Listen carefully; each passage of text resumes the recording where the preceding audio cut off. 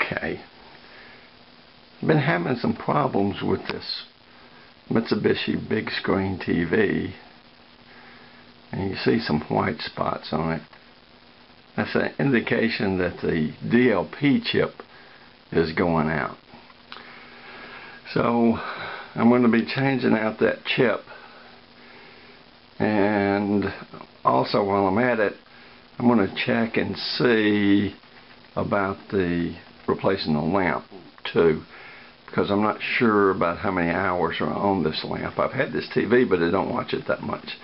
Anyway, there is a code to check that, and I believe it is menu 2470. Okay, so actually it did work, and it has 3,866 hours on it, as you can see down the left hand corner. That's a hell of a lot of TV watching, and I never realized I watched that much, but anyway, that's what it's got. Still a good picture, but I'm probably going to go ahead and change it anyway. It's kind of like a starry night.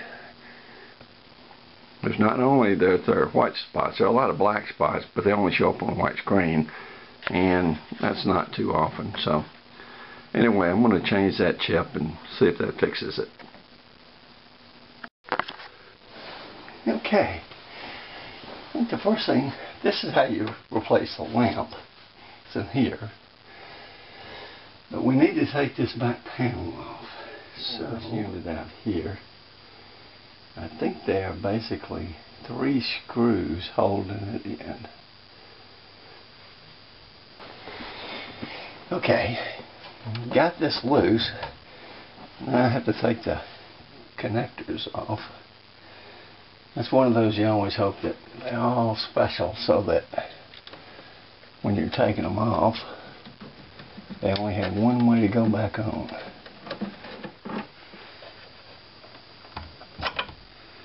Okay, that one's off, and we will now take that off.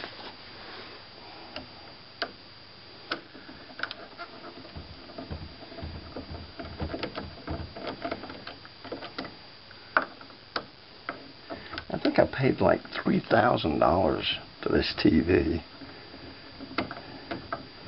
And I guess that shows you that I don't have good sense in a couple of ways. One, to spend that much on the television. The other is to take the guts out and start working on it.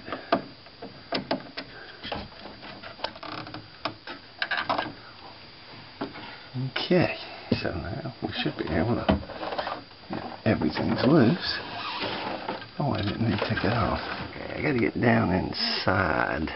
So, thinking, if I remember correctly, I gotta go in here. Now, they had that thing on there as if it was getting ready to go to battle or something. It had 7 screws and then 2 more holding down the area right here, so 9 screws. Now, the DLP chip is behind this heatsink, so I gotta take this off next.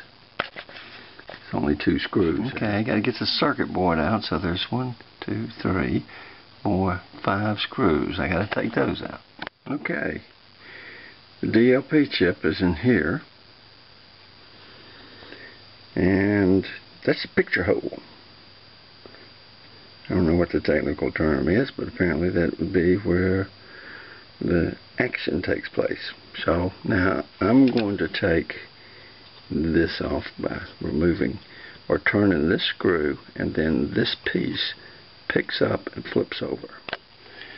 Alright, here's the chip.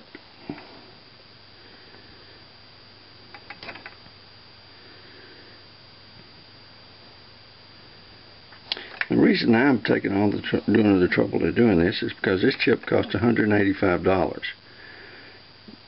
To buy a refurbished unit is $350, and that's a refurbished light engine. To have somebody come do it is $1,000. So $185 for doing this, and if it doesn't work, then having somebody else come do it, $1,000 I'd rather have a new TV. So let me get the other chip. Okay, there's the new chip. It's installed. You just turn that little screw a half a turn around that way to take the old one out, put that one in, turn it, and put this one in. Alright, so now I'm just going to reverse the procedure and put it back together. Now it's time to change the lamp. Obviously, take 2 screws out. And we pull it out. And there's the bulb, which we're going to save in the event we have a television emergency. And I got all these parts, by the way, from Shop Jimmy on the internet. And you know, when you really think about this, I don't know about how old you are, but growing up and knowing that you had to have the TV repairman come and do everything, and nowadays with the internet, anybody can make their own repairs. I mean, just think of all the things that we're able to do now that we have the internet. So now I got to tighten those 2 screws and put this thing back in. I should be in business. Okay.